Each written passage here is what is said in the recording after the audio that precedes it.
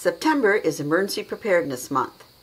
This video is part of the 30 Days of Preparedness series, which is a collab between the following YouTube channels: Sutton's Days, Rogue Preparedness, Mouse Toes, Provident Preppers, Mama Bear Preparedness, The Urban Prepper, City Prepper, Ethical Preparedness, Iridium 242, The Happy Prepper, Freedom Homestead, and of course, me, Prepper Potpourri. Be sure to watch all the videos in the series. So I know you've been busy stocking up various supplies, food and water, but you need to take some time and store that food correctly, because we want to extend the life as far as we can of our food supplies. It's really great to have a short-term pantry, but it's even better to have a long-term pantry. So the first thing you got to decide is where you're storing your food, and often it's in more than one place. Now, take for instance freeze-dried food. In some cases it can last 30 years or more. Wow, right? But it's very dependent on temperature. It must be 75 degrees or less, and it prefers a consistent temperature. So if you've had it in your hallway closet for a while, it might have got over that 75 degrees, and every temperature higher than that is going to take away years of your storage. So think about that when you're storing your long-term freeze-dried food. And a lot of you are out there and you are canning, and that is fantastic. It prefers a consistent temperature between 50 and 70 degrees. And darkness. Doesn't want to allow light, because light can go through the jar and it can deteriorate the food quality. So do you have a cool, dark place to store your home canned food? And what about if you're dehydrating? Where are you storing that food? You have to be careful. It can't be in a high humidity area, or you can have a problem. And again, cool is better. Now, no matter where you're storing your food, make sure it's in rodent-proof containers. Your canning jars are great. Mice or rats cannot gnaw through that. But you have to be careful for anything in plastic bags, and even Mylar bags. So make sure your storage area is rodent-proof. And of course, you've been hearing this all along, right? Rotate your food, especially your home canned good or your store-bought canned goods. Rotate it through before that expiration date. Is make sure you always label whatever you're bringing home from the store.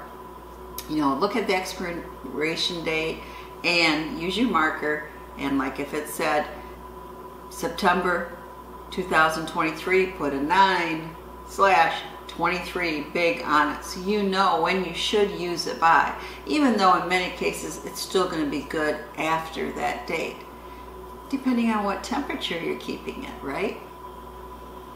But always a good idea to label, and in some cases there are expiration dates missing. Then put your purchase date. I always put a P then, and the date that I bought it. But label it so you know, so you can rotate your storage.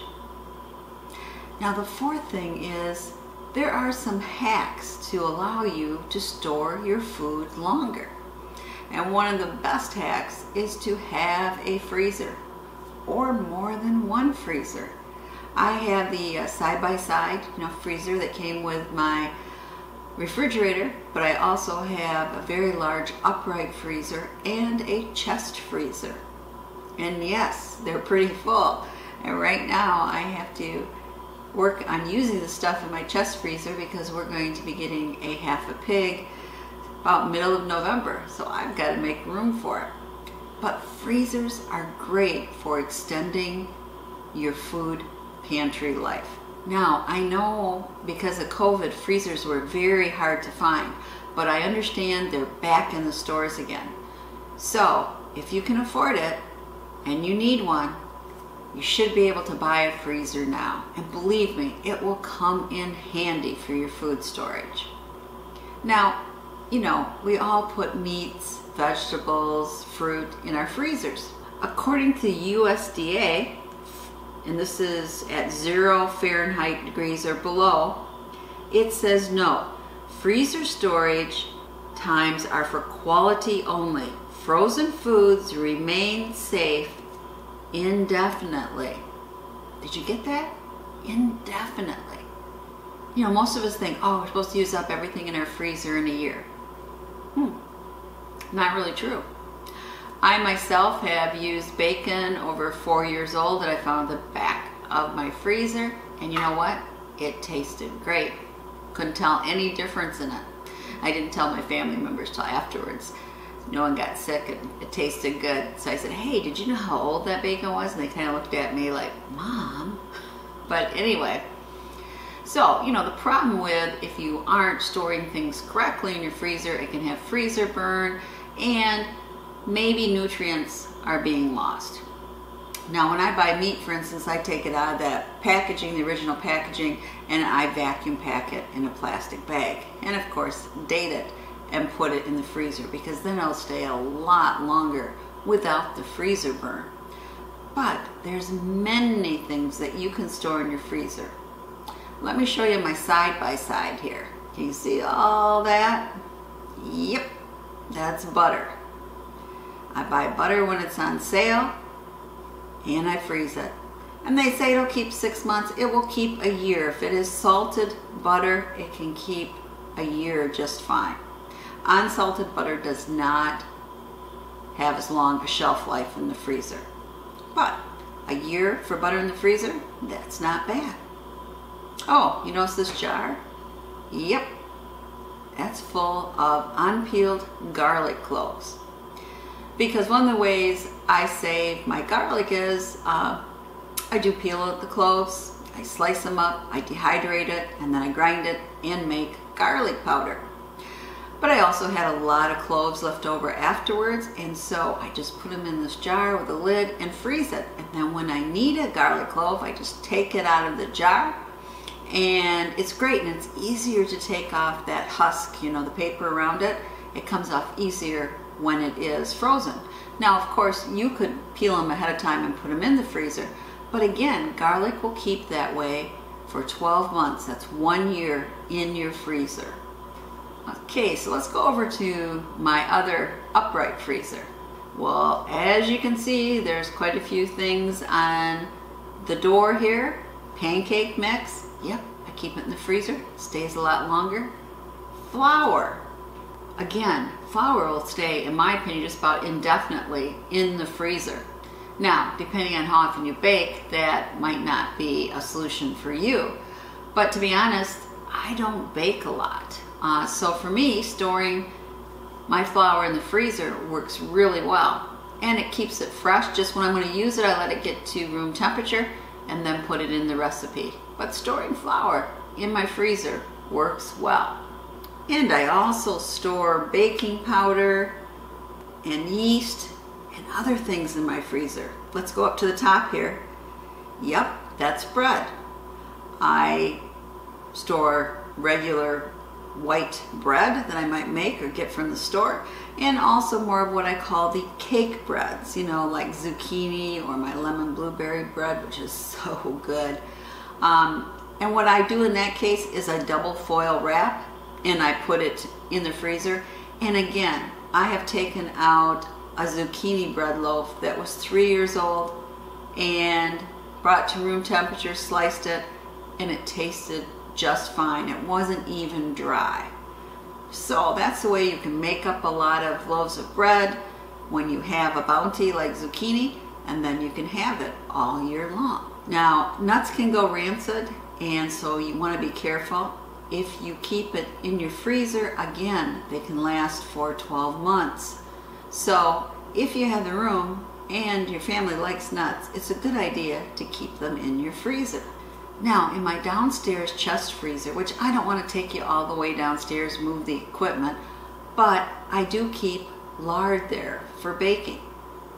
And lard will keep just fine in your freezer for 2 years, and believe me, I think even past that date. And the nice thing about lard is it doesn't freeze solid.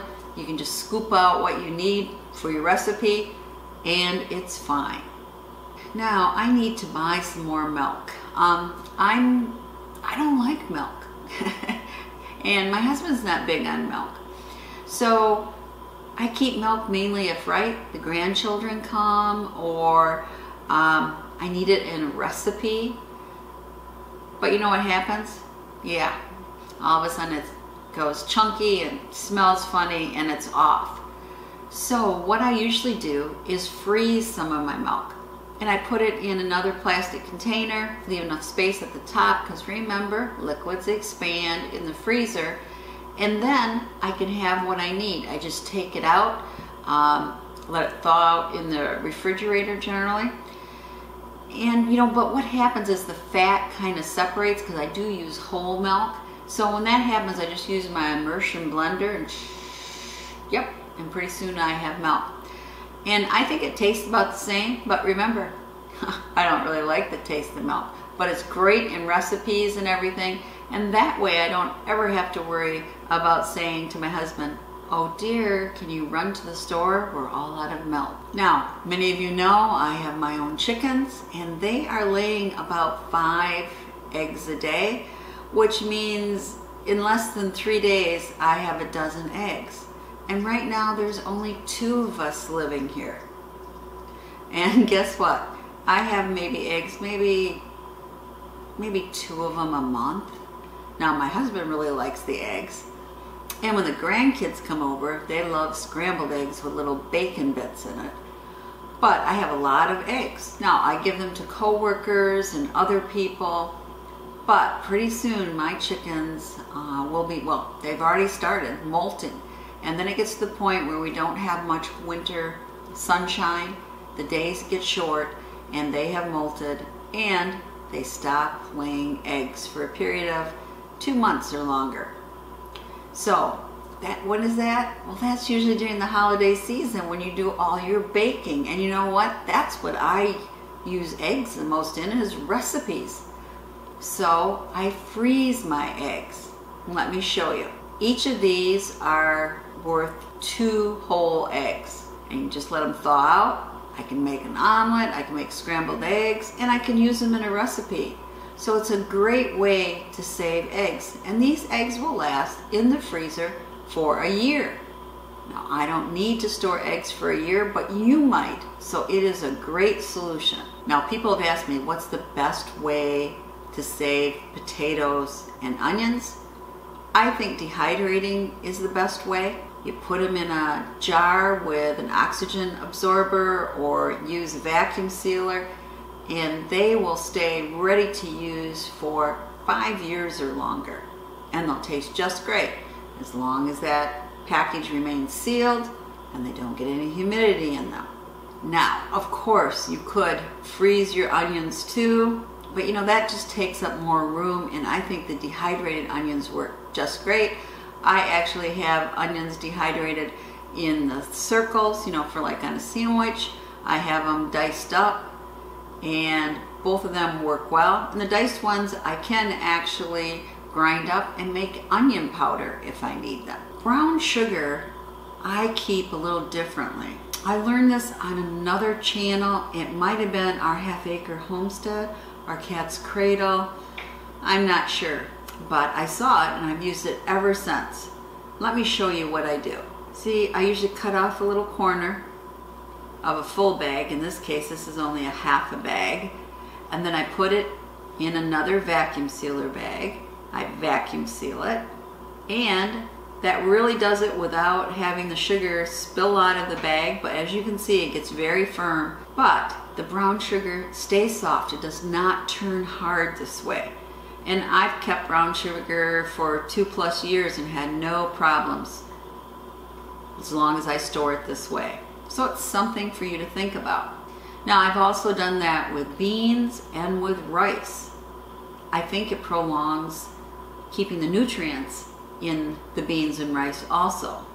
Some things are just better stored in a Mylar bag or a bucket. Take salt, for instance. Salt is very important. They estimate that you need about 5 pounds per person per year. Now, I store a variety of salt, anything from kosher salt, iodized salt, sea salt. And I put them in the original packaging in a bucket. And then I add a bag of rice that I puncture little holes in, that my hope is that will absorb any humidity that gets into the bucket. And then I actually screw on the gamma lid. Now, I don't use any oxygen absorbers because then my salt would be like a brick. You can't use oxygen absorbers for salt. The same thing is true for sugar. If you use an oxygen absorber or vacuum seal, again, you would just have a solid piece of sugar, and that's not what we want. Now, I have had success and not success in storing sugar long term. My house does get some humidity here in Michigan, and that has caused some problems no matter what I do. But I have stored it successfully for at least a year and been able to use it. Longer than a year, it does start to clump up.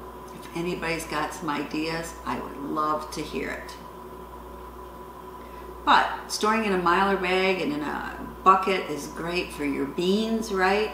Rice, oats, other grains, and pasta. That's right. Pasta is a good idea. I have buckets of penne pasta and various other pastas because that's great. Just get some tomato sauce, get your spices in there, and you have a great dinner and a quick one. So think of storing pasta in your plastic buckets also. Now, many of the things I mentioned involve storing in a freezer. So if you're going to do that, make sure you have a way for that freezer to keep on operating even if you lose power. Either alternative energy or like a generator. You need something because you would hate to have everything spoil in your freezer. But anyway, these are just some ideas for you to think about. How can I extend the food shelf life? I'm spending a lot of money on food, right? Trying to get ready for whatever happens, and I don't want to see it spoil on the shelves before I need to use it. So these are just some of my thoughts. If you have some thoughts down below, please comment. I'd love to hear them, and I hope you are enjoying this collab between the different prepping channels. And if you're interested, in the corner there, wherever, I have a playlist for all the videos to date in the collab. The collaboration. Oh boy, you can tell it's the end of the day, right? Anyway, have a great week. Thanks.